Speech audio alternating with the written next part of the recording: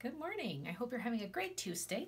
Today I want to talk a little bit about things like marketing tasks that you really don't want to be spending your time on. I'm talking specifically about things like creating your own templates for Canva or for your newsletter. You look at it, it's pretty simple, but eventually you're going to have to spend some severe time figuring out how things work in Canva. Same thing for your newsletters. If this is the kind of thing that you're not used to doing, you have to weigh whether you're going to be spending time wisely creating the style of newsletter or if your time is better spent elsewhere. Think about your hourly rate. Is your time better spent growing your business, which is what you're good at, or do you really need to spend time fiddling with MailChimp, fiddling with Canva?